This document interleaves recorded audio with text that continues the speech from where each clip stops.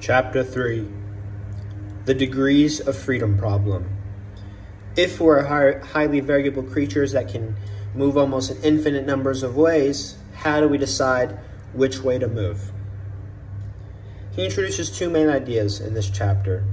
We have the GMP, the Generalized Motor Programming.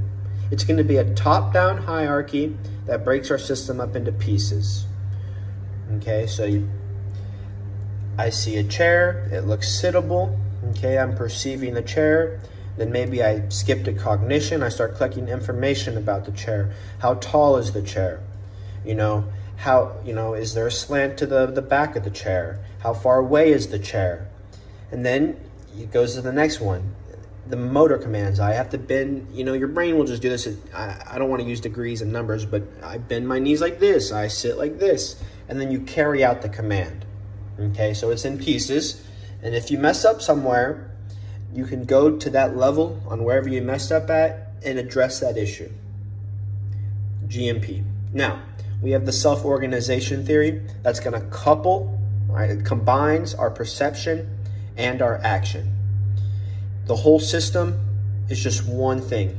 It's embodied, right?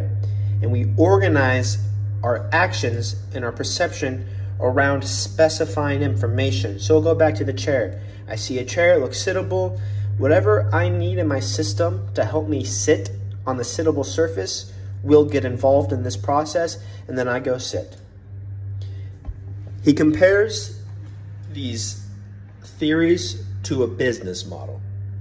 Right, with GMP, you have the top-down business model. You got the CEO, the presidents, vice presidents, general managers, laborers.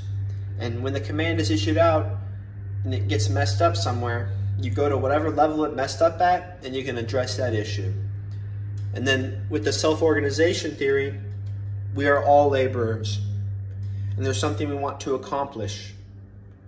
And will any laborers who will help you accomplish that task with that information that you're picking up will get involved.